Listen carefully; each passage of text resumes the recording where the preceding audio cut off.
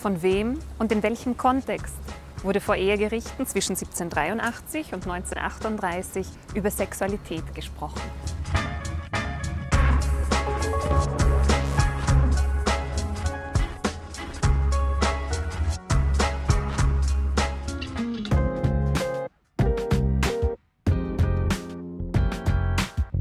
In meinem interdisziplinären Forschungsprojekt geht es um die Thematisierung von Sexualität vor Gericht, insbesondere in Ehescheidungsverfahren.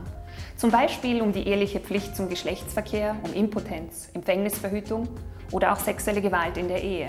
Das Sprechen vor Gericht war zwar männlich dominiert, nämlich durch Richter, Anwälte oder auch Ehemänner, aber es verhandelten und problematisierten auch Frauen in unterschiedlichen Kontexten verschiedene Aspekte der ehelichen und außerehelichen Sexualität. Und sie nutzten vielfältige Handlungsspielräume in und außerhalb des Gerichtssaals.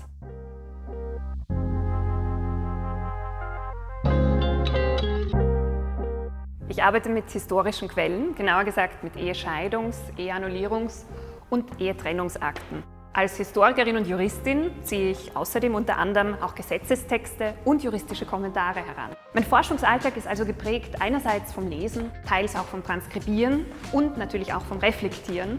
Und er ist begleitet von einer Faszination für die Quellen und einer Offenheit darin, immer wieder Neues und auch Spannendes zu entdecken.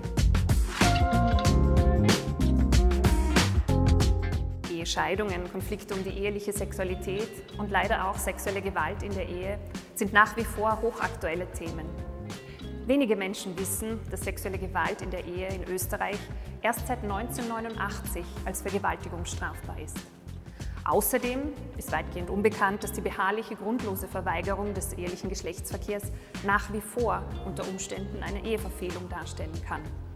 Aber was vor Gericht stattfindet, ist ja nicht nur ein Sprechen über Sexualität, sondern vor allem auch ein Verfügen, ein Definieren, ein Bestimmen, ein Aushandeln dessen, wie eine Ehe, wie ein Frauen- und Männerkörper oder auch unter Anführungszeichen normale Sexualität zu sein bzw. zu funktionieren hat.